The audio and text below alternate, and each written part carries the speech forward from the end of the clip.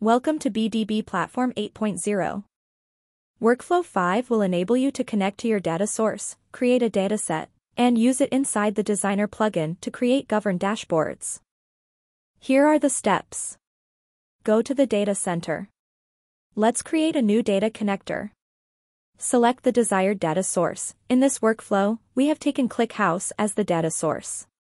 Provide the required details to create the connector and save it. Once the data connector is created, let's create a new data set by clicking on the plus icon. Now give the dataset name and description. On the right side, you can view the table info/metadata. You can expand the desired table to view the column names. You can write the desired SQL queries and use the help icon to understand the syntax.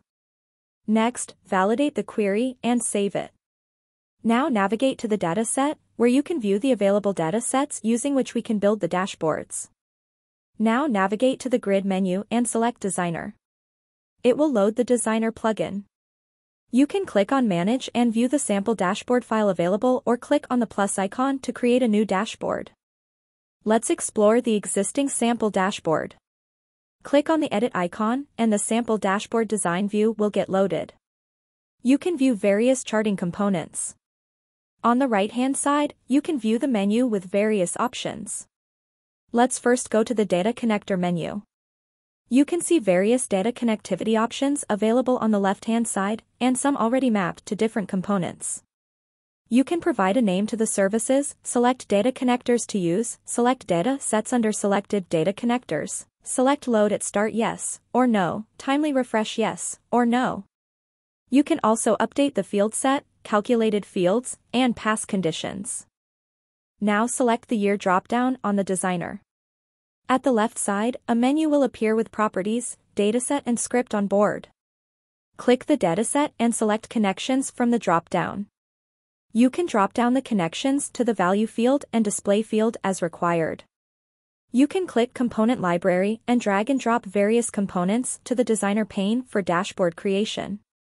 The gallery constitutes variety of charts, grids, filters, advanced charts, other components, and custom third-party charting components like D3 chart components can be utilized in the dashboard apart from the homegrown charting components.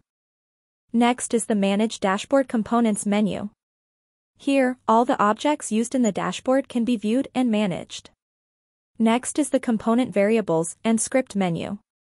Under this, you can select the components, accordingly view the connections, and can write scripts for the respective items. Now select the bar chart. You can select and resize the chart. Select the pie chart and go to the Properties. From the General tab, you can change all the properties like name, chart position, chart type, alignment, limit slices, etc. For changing tooltip properties, you can click and expand this menu.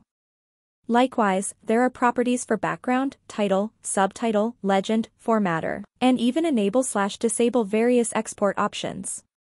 Now go to Data Set Properties of the chart and select Connections and drag and drop respective fields to the categories and series. Click the Preview icon to launch Dashboard Preview. You can now see the working dashboard, select and apply the filter. The chart will start refreshing with the selected fields. You can now see the working dashboard, you can select and apply the filter. The chart will start refreshing with the selected fields. You can also see the daily, weekly, monthly view of the line chart. Once everything is finalized, you have options to save to another workspace, save the Designer file to local disk, and save to current workspace. Upon saving, success message will come. Now go to the Designer home screen. Select the workspace and respective dashboard. You will get the options to push to VCS, pull from VCS for creating multiple dashboard versions, option to share dashboard with the user list, user groups and exclude user as well, open in Designer, and publish to portal. Here you can give name, description, action for publish as new or republish, select dashboard version, and choose user list, group or exclude user. And then click Publish. On clicking the three dots you will get more options to have quick preview, export to local disk, rename, save as template, delete and move to and info options. On the left side you can find more options for opening the dashboard from local disk, choose templates, set preferences, save as, access help section, and exit designer. You can now access the published dashboard from the home screen. Hope you would be able to create dashboard now. Thanks for watching this video.